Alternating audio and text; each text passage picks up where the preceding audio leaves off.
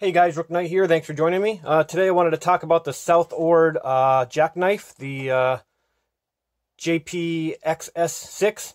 This isn't a review. I actually just wanted to show you a hack on this, or whatever you want to call it. So when you have this jackknife, it's a great knife. It's awesome. I love it. I got it when they had a deal going. I got it pretty decent price. I was really happy about that. Every time I watch a review on these, I always see a complaint. And the number one complaint is when you open this up and you tighten it, because of this little rubber gasket they have here, it makes this loose. This kind of wiggles and jiggles, and you go to tighten it, and your pick is still wiggly. Some more than others, actually. So I've seen ones where they were like this, even though they had them tightly down. My trick that I've been using, and I've been trying to do it for about a week now, or more actually, and it works fantastic. It keeps this in check and doesn't have it move, and it also keeps us from unscrewing and the whole 9 yards, and it also is a tight fit. And if I can get this little O-ring off, I will show you. What I did is I took a pen and found a pen. This one is a Pilot G207, and I got out, well, see if we can get something to get this out. Bear with me for 1 second. I thought I had it figured out. I got the spring out, and what I basically did was I cut a small little piece, about like 2 or 3, turns. Not the chunk part. You got to take that first initial part off, and then count about 2 or 3. You can see here, I actually lined it up. So I did 1, 2, 3, and I cut there and cut there. Now you put that onto your screw, and it's actually a really great fit, believe it or not. So that's why you got to get the Pilot pens, because they fit the best.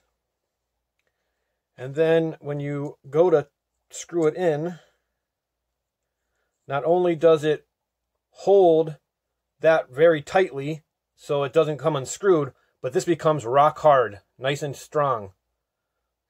So you still can unscrew it, and you still even have a little tension on your spring to be able to turn it. But then once you go and tighten it up again, you got a good, long, nice, strong, sturdy picking. So you're not having that, because that's what was happening with that O-ring. I mean, you'd be picking and it'd be like this. That's useless. I'm sorry. I mean, it's a beautiful tool, and they kind of mess it up with that O-ring.